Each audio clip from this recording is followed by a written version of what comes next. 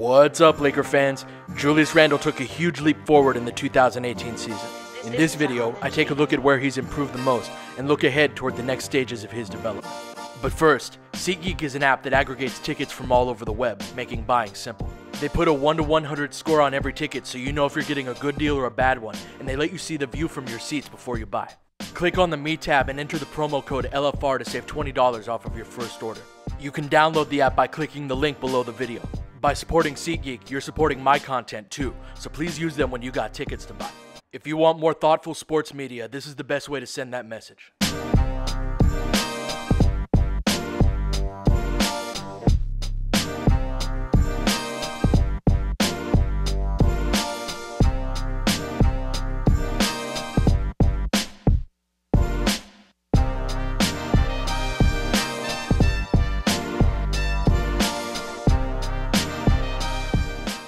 We gotta start with Julius's improved physical conditioning because that underlied every aspect of his improvement.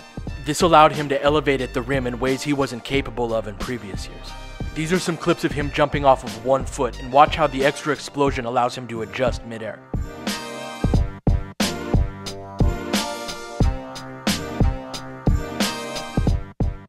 The same was true off of 2 feet. Watch the force that he generates off of this powerful jump stop going right over the top of Millsap.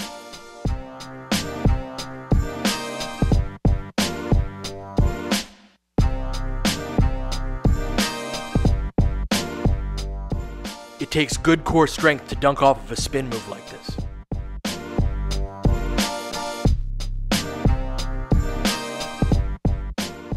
But Julius still isn't a high fly act, so he often double clutches around the rim. But due to the additional elevation that he got this year, he was much more successful at that.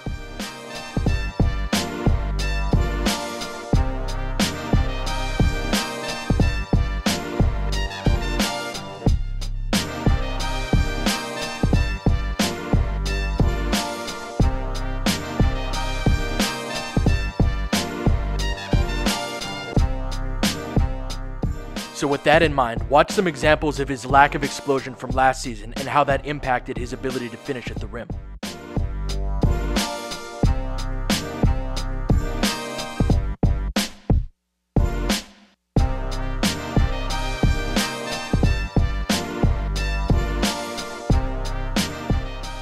But there was also mental growth where he would utilize jump stops and pump fakes around the rim and was generally more patient.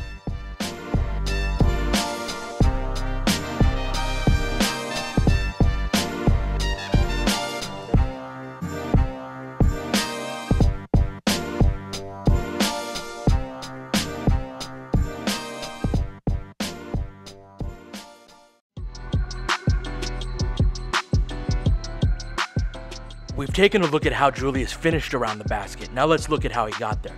When Julius posted up, it was usually on the left block. Most teams have rules against letting guys go middle in these situations, and you can see Nance's position to take that away. This is the context where he utilized what became his go-to move this season, the drop step. Off of the dribble, he would drive to his right and initiate contact with his left shoulder before using the drop step.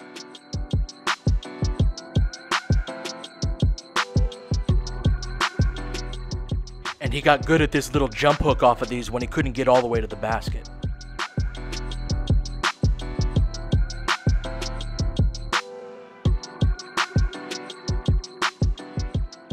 Footwork is crucial on these type of moves, and this is an area where he really improved. As he drives right and makes the drop step, both feet are facing the basket. This is how it's supposed to be done. Watch this play from last year by comparison. After he completes his drop step, his toes are pointing away from the basket. That meant that he had to twist in midair and lost explosiveness because of it.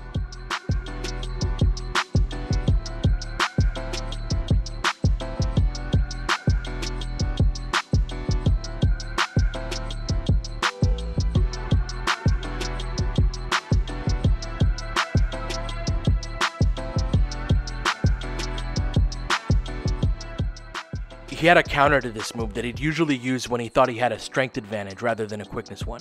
He'd dribble to the right, then fake like he was going to go to the drop step, then initiate contact again, get space, rip over, and finish.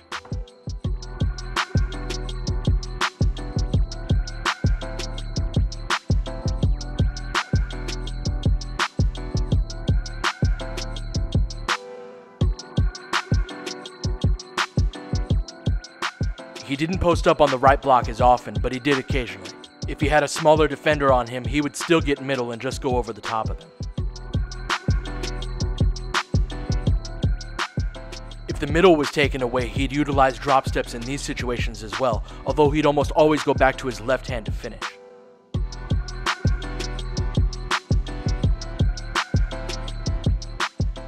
In the 2016-17 season, these were often difficult jumpers and fadeaways instead.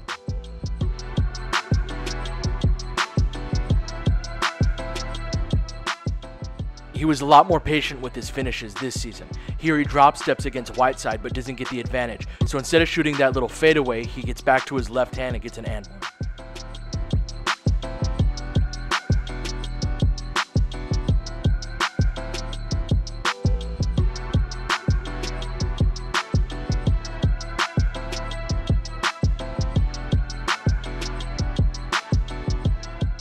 I thought that Randle's best passing this year came out of the post. He was at his best when he was stationary, making reads on split cuts, speed cuts, or to weak side shooters. Randle in the post as both a scorer and as a passer became one of the Lakers' most reliable half-court plays.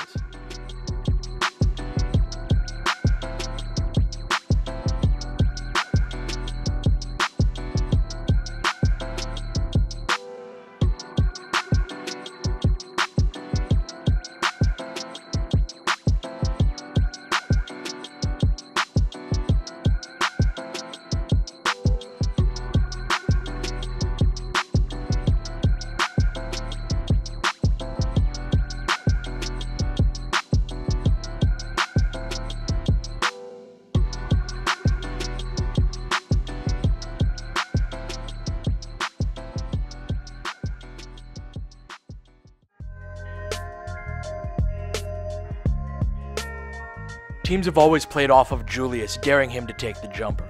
In previous years, that would often lead to wild drives or him taking the jumper and missing.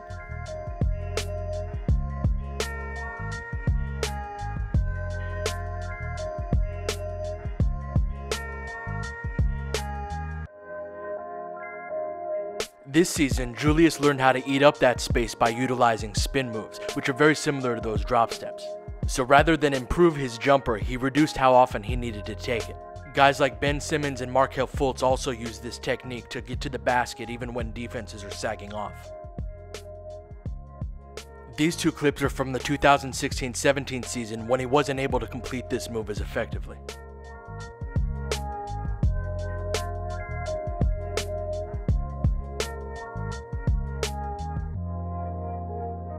He would also utilize a right-to-left crossover in these situations, often against a slower-footed big.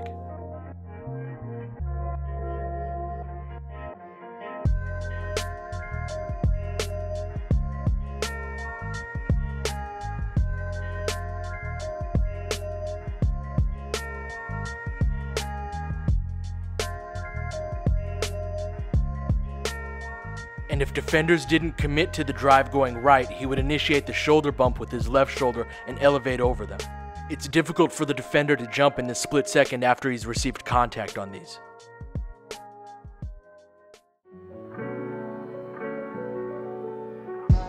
Randle's improvement on the pick and roll was notable, but I don't think it was all that complicated. In previous seasons, he didn't make too much effort to make contact on screens.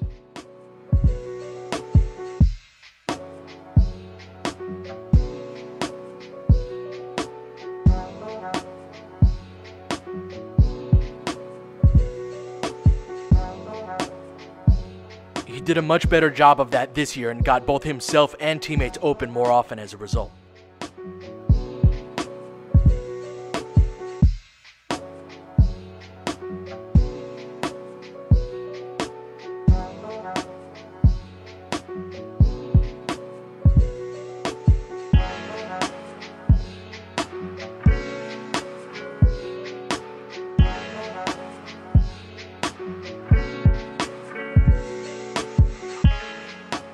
Here he sets up with his top foot above Devin Booker's top foot.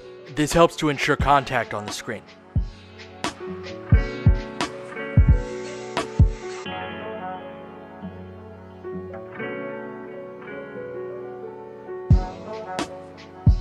Another area where he improved was getting parallel with the ball handler on the roll.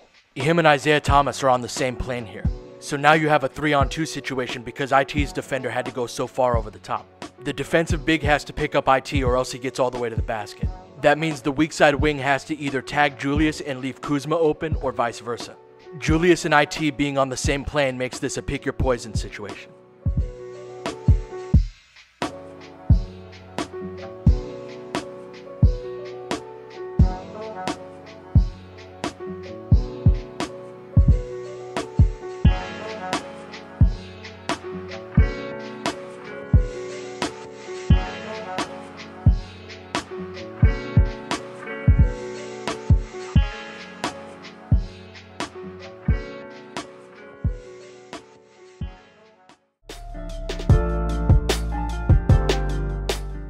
Randle's defensive improvement mirrored his offensive progress, where he took a leap forward in on-ball situations. He did an excellent job of using his quickness in the post to beat his man to the spot.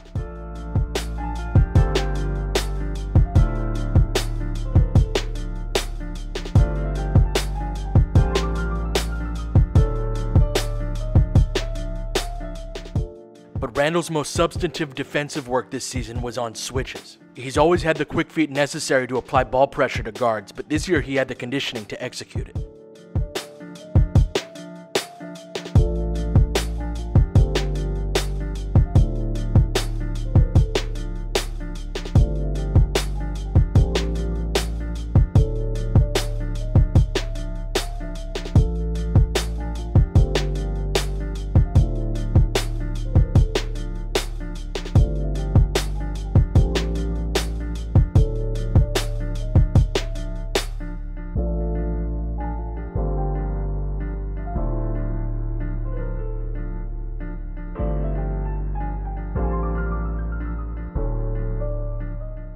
And while he still has holes in his pick and roll game defensively, I thought he did a nice job of contesting jumpers off of drop coverages.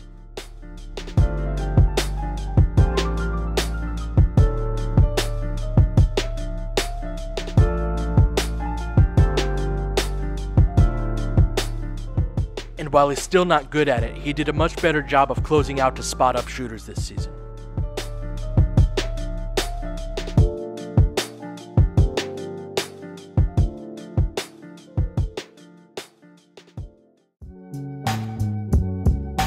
This is a Homage beat. Let's keep it on the defensive end, where both his effort and his numbers dropped significantly in the last 15 games. In his defense, he was playing a ton of minutes and carrying a lot of the offensive responsibilities with all of the injuries. But with his contract situation and issues with this in previous years, I could understand why this would be cause for concern. I thought that he did enough to earn the benefit of the doubt this season, but this is worth noting.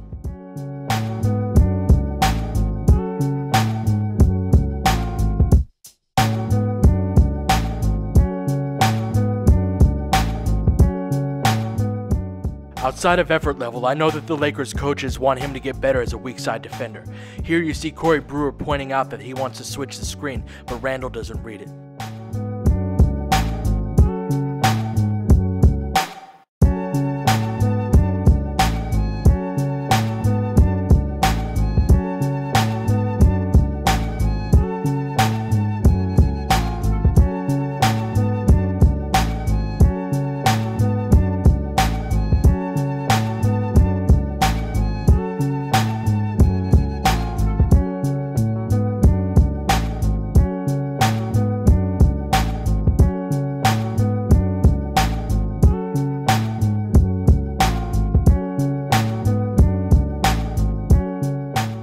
Offensively, the next step for Julius is to better understand his gravity. In each of these clips, I'm going to freeze it when he should pass and point out who he should be passing it to. He's consistently drawn a second defender throughout the year, but sometimes when he's on the move, he puts his head down and doesn't see the open man. This is a good example of where film work can help a player.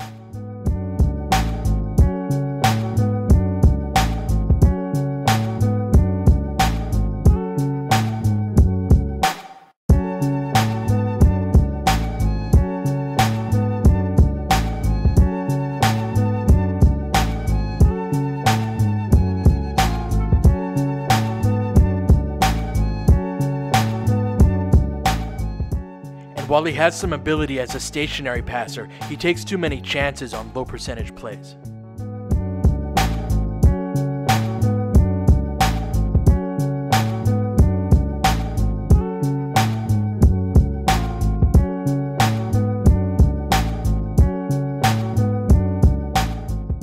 Julius Randle's right hand, or lack thereof, has always been a topic of discussion. Personally, I think that's overblown, as evidenced by his percentages around the rim this year. For some reason, that's a criticism that only left-handed players get, as there are plenty of right-handed players who don't finish well with their left hands. But of course it wouldn't hurt to improve on this. His biggest issue on these is bringing the ball back into the shot blocker when he drives to his right.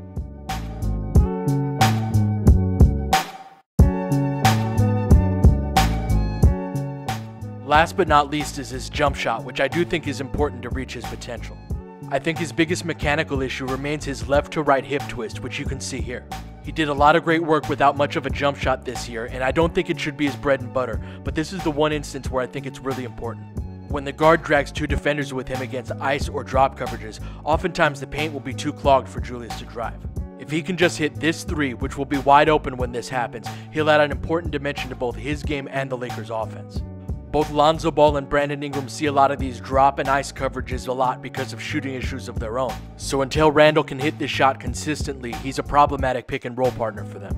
But all told, Julius Randle made a tremendous leap forward in the 2017-18 season. I think he'll be back next year. Alright, that'll do it for this one. My goal is to create consistent and thoughtful content that helps you enjoy the Lakers on a deeper level. I'm very much dependent upon Laker fans to continue this work, so if you believe in what I do, please click either the Venmo or Patreon links below.